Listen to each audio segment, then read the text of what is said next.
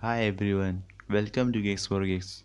In this video I will discuss a problem, that is how to find the largest number that is not a perfect square. Now let's have a look at the problem statement. Given n integers, we have to find the largest number that is not a perfect square. Else print -1 if there is no number that is not a perfect square. Now let's clear with the examples. In the first example we have taken input as air is equal to 16, 20, 25, 2, 3, 10. The output should be 20, as it is the largest number that is not a perfect square among all the non-perfect square numbers. And in the second example, we have taken input as air is equal to 16, 36, 64. The output should be -1, as there is no number which is not a perfect square. Now let us know the solution of the problem. In the first step, we have to traverse each elements of an array and compare every time with the maximum element. Then we will store the maximum of all non-perfect squares. And finally, we will return the number stored in a maximum.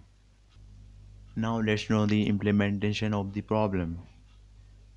The first user-defined function that is called is largest non-perfect square number, which takes two parameters, that is integer array and another one is integer variable.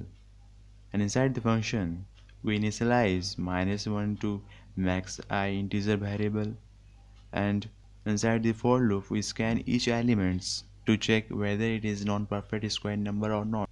Using check function it is called. Inside the check function we store integer variable d with the square root of n. Using if condition we check whether it is non-perfect square number or not. If it is so, then we return true, otherwise we return false.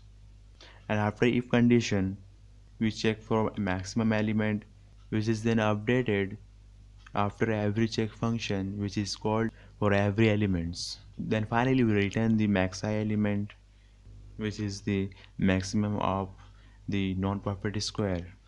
Otherwise we return the -1 if there is no number which is not a perfect square. So that's all. Here the time complexity is big of n, since there is only one for loop which is required to traverse each elements. Thank you for watching this video. Please leave us your likes and comments below.